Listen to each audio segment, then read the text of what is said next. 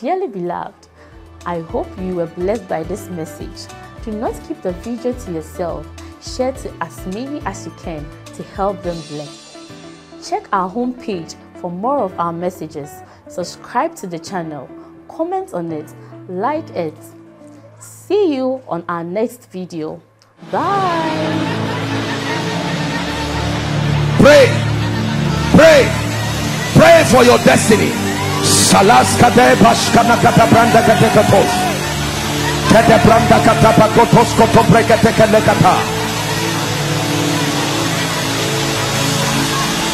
The phase of development. Lord, grant me the discipline. The first access point that gives Satan legitimate access to the lives of men, sadly including believers: covenants. Please just write it.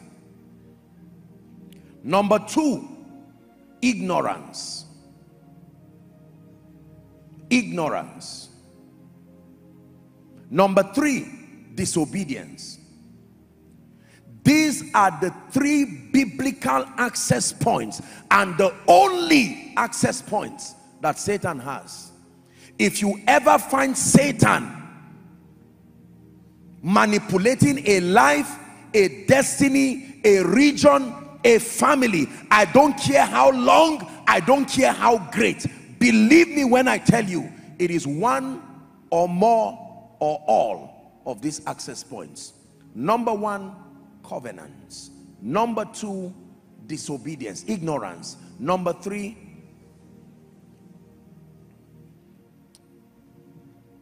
of the 3, the most effective for Satan is covenants. Do you know why? Because covenants have a transgenerational implication. Covenants, ignorance, and disobedience are all interrelated. But covenants seem to be powerful because it is on legal basis.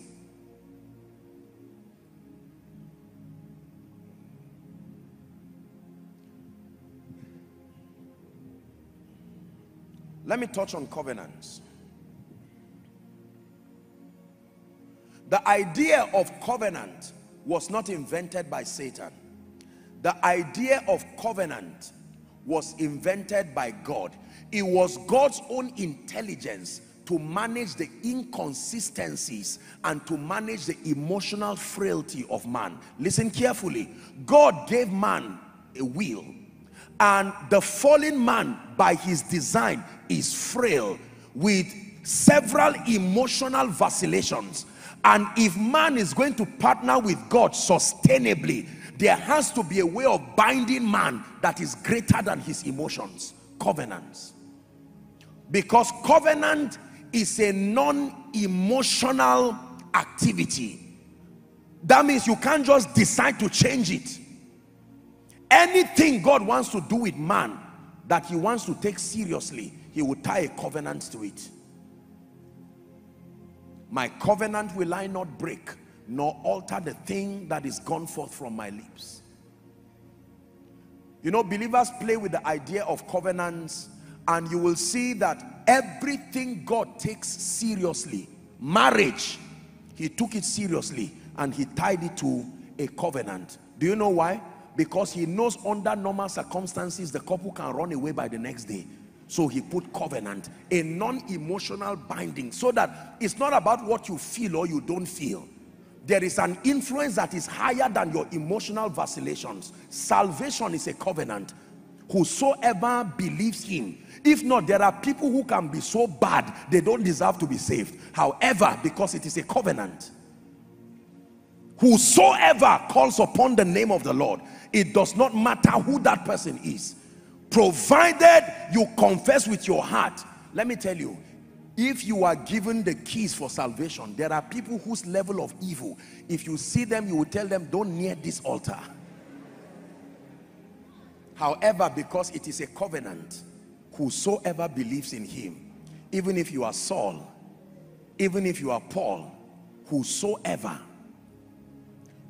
The only personalities that salvation does not capture are fallen angels. Salvation is not for angels and non-human spirits. I'll be teaching you the rules of engagement. That is why Satan and demons cannot be forgiven. Salvation is for men.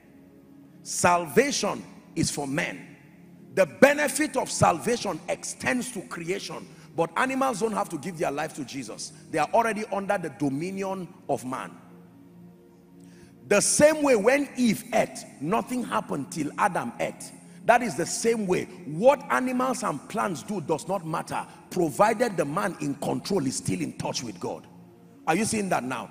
Animals and seas and all of this only are harsh to man because man had willfully given his authority to Satan. I pray you're getting what I'm teaching you. Covenants are very powerful. Everything that God wants to do with you, if he wants to take you seriously, there will be covenants. Because by the frail nature of men, that's why you hear that there are relationships called covenant relationships, non-emotional. Is that true? When you get a job, watch this. It may not be called covenant, but there is something given to you called an employment letter. Is that true? It clearly spells the terms. You are going to be given 500,000 every month. They calculate it for you per annum. You have 30 days, 1 month leave. You can spread it 3 or 4 times. They give you all of those things and then you sign. The signing is a declaration of your consent that if for any reason I violate these terms, is that true? The company has a right to punish me based on their modus operandi, and that if I comply with these terms, I have a right to take the company to court for defaulting. Covenants. Say covenants. That is the reason why when Satan came to our forefathers, he did not suggest. He called them and said, you want me to help you? Let us have an agreement. Now you see, an altar is simply a system of authorization. Again, we'll discuss that next week when we talk about altars. An altar, because you will see that what we call the mercy seat in heaven, in fact, God himself sits, his throne is an altar, a system of authorization. Let us therefore come before the throne of grace, that we may obtain from that throne. He literally sits on an altar. An altar is a system of authorization. The assignment of an altar is to insist that the terms of a covenant remain binding, even when those who initiated it are no more. An altar is the spiritual system that supervises compliance to covenants. There is no true covenant until there is an altar, and that altar is built and ratified with blood. So that even though our forefathers have long gone, even though those who brought all kinds of demonic things have long gone, but the altars that represent the witness are still there. So after 50 years, 100 years, the spirits have legitimate access to the people within that region. And every time you want to accuse them, they go back and make reference. The altar remains a witness. I am not an illegal occupant in this land. I was willfully invited, and your forefathers, and you were in the loins of your forefathers. That is the reason why the sacrament of the communion and the sacrament of baptisms, these are covenant type things too. How did you get into Christ? It was by the mystery of that covenant. Drink this. This is my blood of the new covenant. Do this as often as you can in remembrance of me. Are we together now? Watch this. When the angel of death was going to pass over Egypt, remember, the condition for salvation was not your personal righteousness, whether you are a Jew or not. Just find a house. The house did not have emotions. Provided there is blood on the house, whoever is in it, you are saved. But when you are in that house, even though you are saved, there will still be a difference. If you wanted to become a Jew there, you have to submit yourself to circumcision. However, as far as safety from the angel of death is concerned, the angel does not see men. He's looking for the blood. You know why? Because the angel of death was mandated to kill everybody. And like we say in theology, when he came to some homes, he found them already dead. Because the blood is a sign that the death that should happen has happened. So the angel of death will pass. As far as the angel of death is concerned, he killed everybody. It's only that when he came, some people, someone had helped him kill the ones in the house. So he moves to the house where there is no blood and creates blood there. Listen, that is the same way when a covenant has been ratified by blood, an authorization is given that everybody who comes from this region, this spirit, when you see them, have no fear. Through ancestry, through bloodline, or through their personal activities, they have brought themselves to that point. That is the reason why when you are dealing with issues of legal access, you do not cast it in Jesus' name. It is the blood that speaks. There are rules of engagement. Look at me. As powerful as God is, he did not cast sin out of man. You would think God will look at man and say, I am God, I am creator, man be free. No. When he gave Satan the authority, it was willful, and it would take the blood.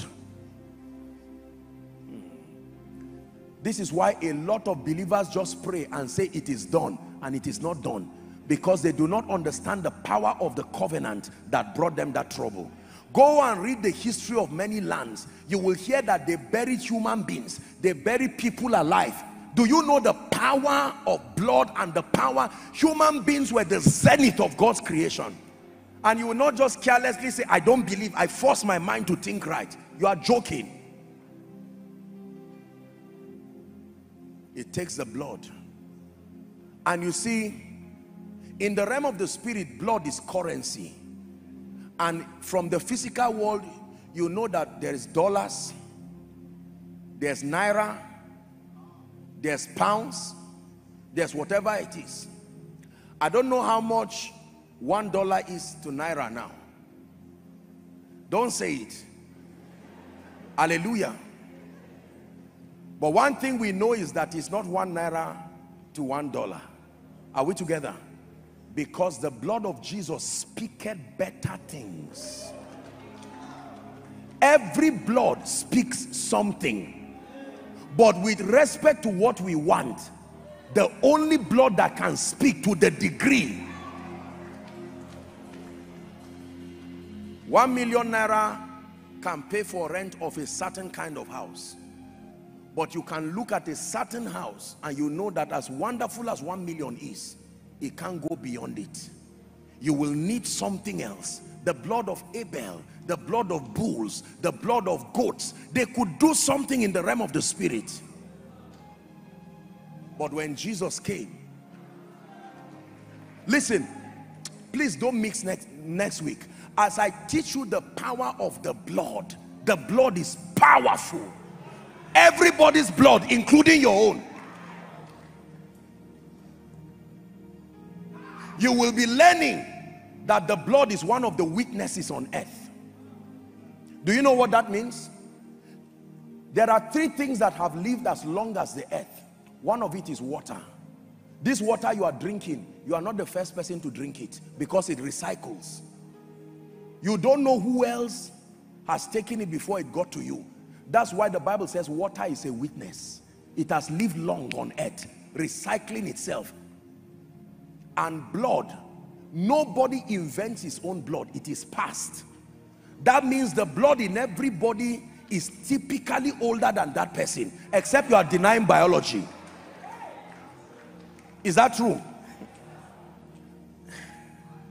I'm not a doctor, but let's be intelligent, for God's sake. It took that blood to bring you. So the blood cannot be as the same age with you.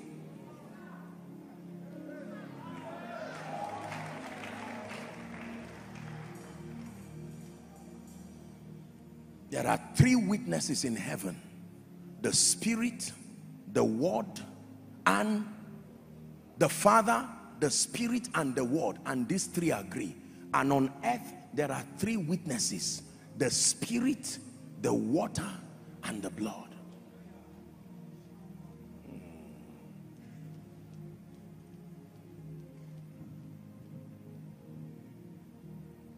Many of us have found ourselves in situations today. Listen to me, we're wrapping up. You have prayed and prayed and prayed and fasted, and as soon as you are done with the fasting, the same thing you prayed about happens casually, as if you were wasting your time in all that fasting. You were praying to stop some spirit that is coming to molest you, and just when you finish the last fast, that sleep, you just took a little siesta, and that spirit comes again to rubbish your fasting, because there are rules of engagement. There are people who will not listen to me. The fact that you are not listening to me is a sign that there is an attack already. That is a symptom of an attack. Listen, I will always tell you, I'm not just speaking from scripture alone. I'm speaking from experience. There are things in your life that will never grow. There are things in your life that will never thrive until you understand the rules of engagement. For everybody seated here under the sound of my voice, listen to me, who is trusting God for some kind of liberty for yourself, for your children, or for your family, please hear me. There are only three access points. As complicated as your life may seem, don't let the devil confuse you. It looks like there are 1 million doorways. It's a lie. There are only three access points. 1, covenants. 2, ignorance. 3, disobedience. That's it. So you know what to close to be free. And ye shall know the truth. When you know the truth, when both the deceived and the deceiver know the truth, deception dies. The strength of deception is that the deceiver knows the truth, and that's what he uses as an advantage. When the ignorance of the deceived cooperates with the knowledge of the deceiver, deception happens. The cure is not necessarily driving the deceiver alone, but that the deceived must also come to the point of knowledge. When you come to that point of knowledge, now the deceiver does not have an advantage over you.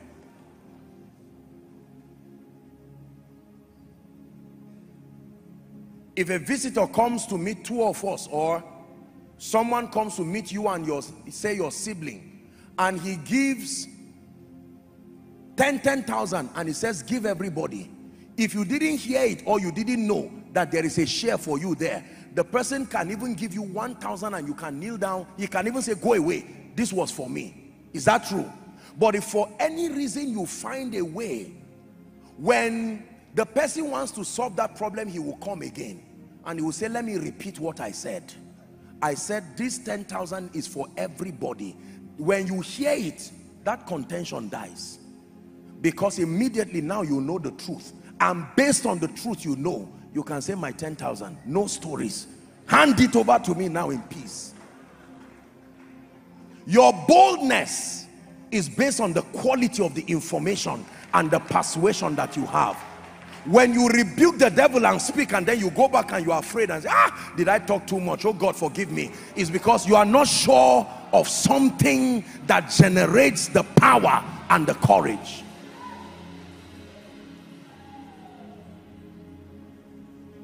Listen, I have held many charms with my bare hands. I have prayed for many people. This is what I do. I have seen many spirits. I have met many demon spirits. I can tell you, the strength of Satan is in his power to deceive. The strength of Satan is in the continual ignorance of the saints. The strength of Satan is in the inaccurate construction of our spiritual understanding. For John 1:5 says, the light shineth in darkness, and the darkness comprehended it not. When you go to your village You most likely may see shrines. You most likely may see a lot of demonic things around. Just toying it with ignorance will cause you casualties. But when light comes, I don't know how true it is, but I hear it's the story of Archbishop Benson Idahosa. When I think someone dropped a dead chicken or something of that sort, and they saw the chicken, it was supposed to be a ritual for them to die, and they carried the chicken and said, we can't waste this chicken like this, and they boiled it and ate it in peace, and they went and slept and they woke up. Because you see, before Satan attacks, he finds out what God told you, and he finds out whether you know and believe what God told you. The trouble is, if you believe what God told you and you know how to make it happen and remain in your life, now you have defeated him totally. One last scripture and then we'll begin our prayer. Isaiah 49.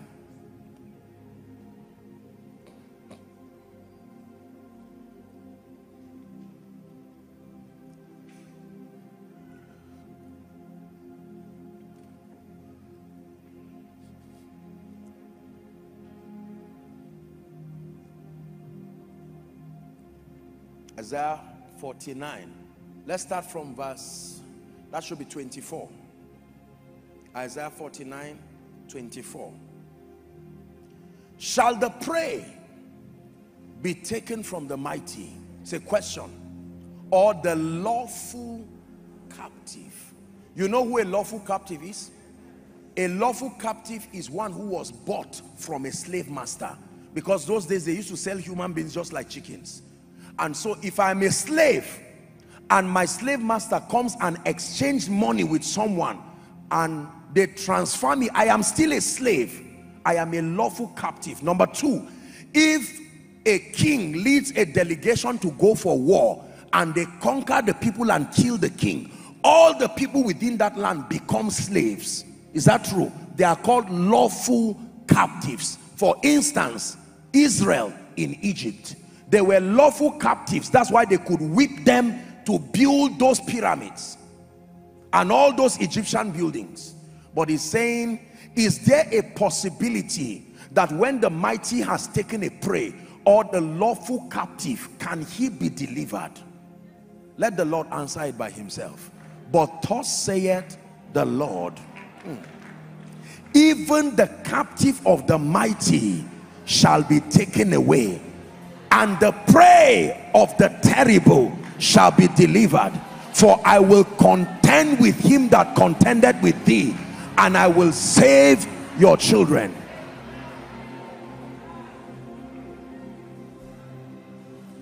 There is a cure to demonic covenants. There is a cure to yokes and spells and hexes and all of these things. Please hear me. There is a cure. When Jesus Christ hung on that cross, it was not just the body of a 33-year-old man hanging. His blood was touching the earth.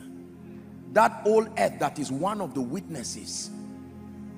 When he drained his blood, and according to the revelation of Paul to the church in the Hebrew church, when he went as a high priest and a lamb also, he poured his blood once and for all, and he returned back to the earth and said, all hail.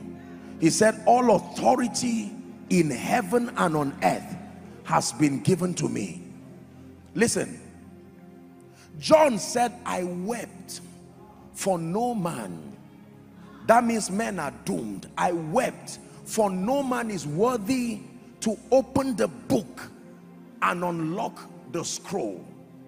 And the elder said, weep not, weep not.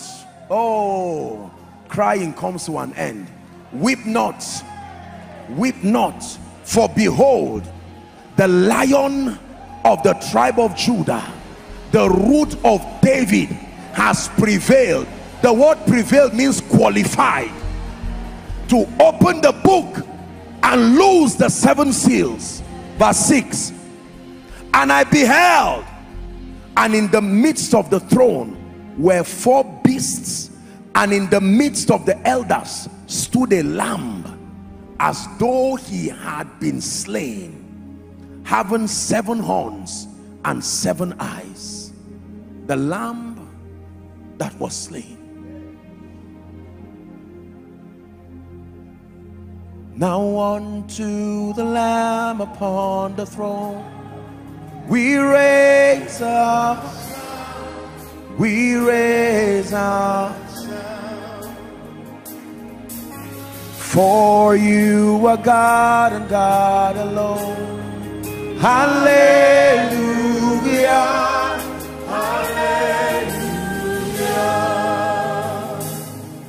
Now unto the Lamb upon the throne we raise a sound, we raise a sound. For you are God and God alone. Hallelujah, hallelujah. Listen, can I tell you this? The Lion of the tribe of Judah has prevailed. Listen, listen.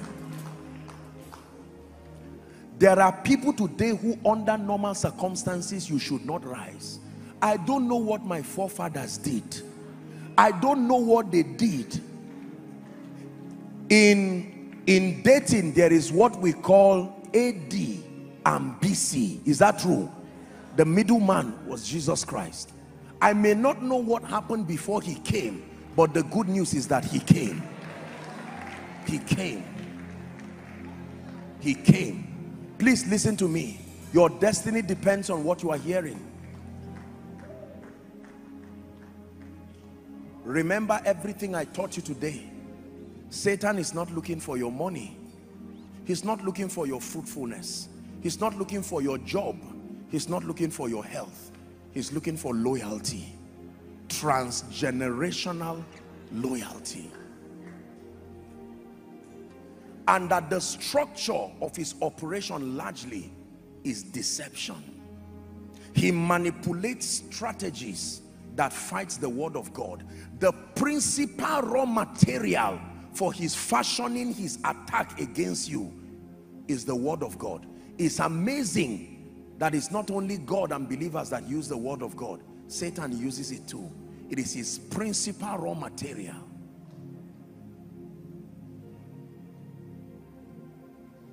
Hear me. You hear of young men going to go and do money ritual. You will never see Satan following them, yet he's the one moving them. Deception.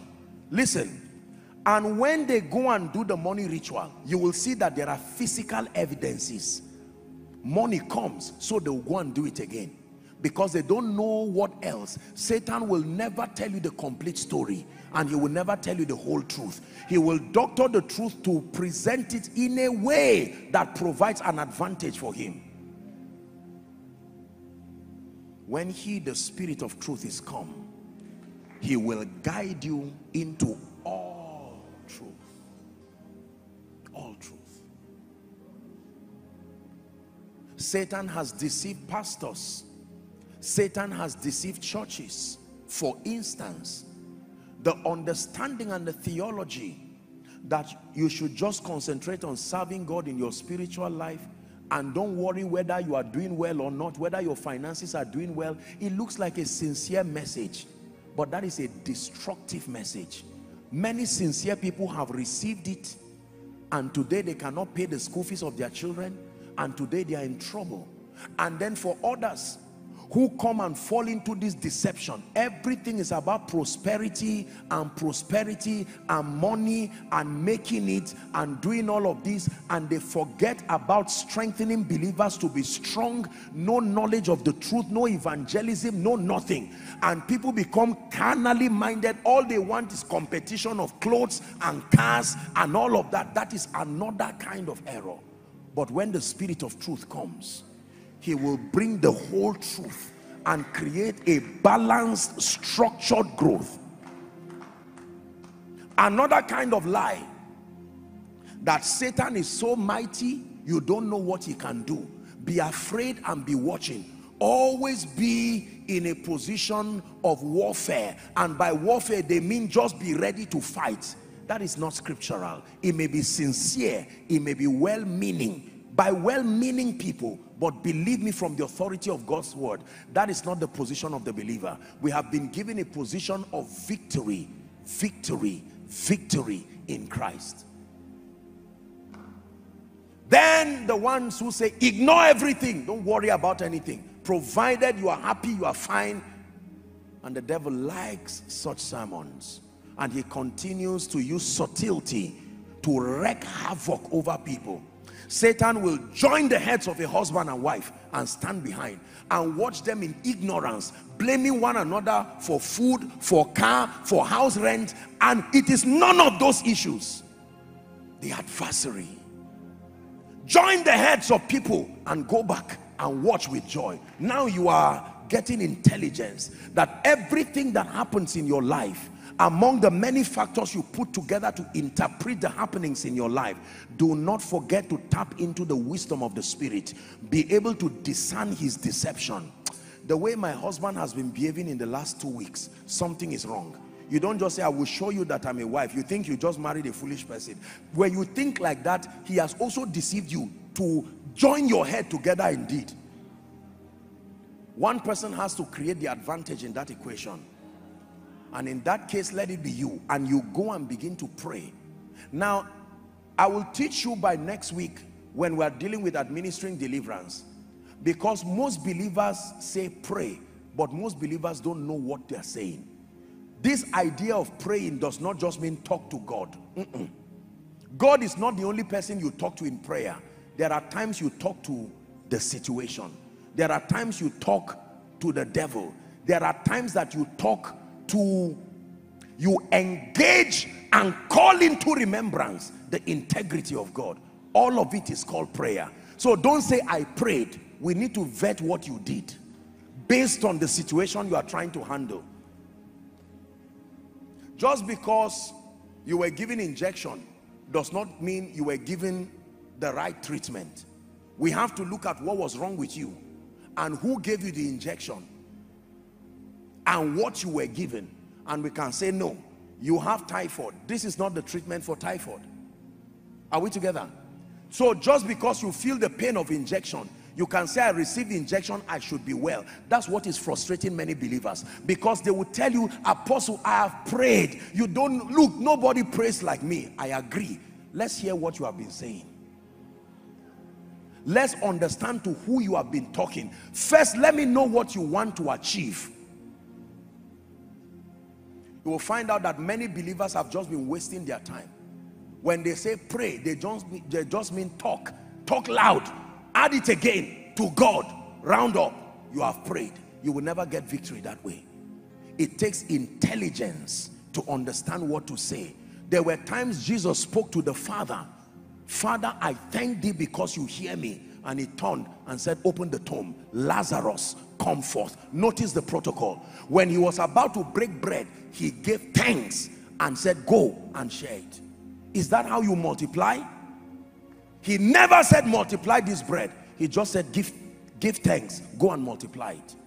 When he stood before demons, he did not talk to the Father. He rebuked the spirits, go.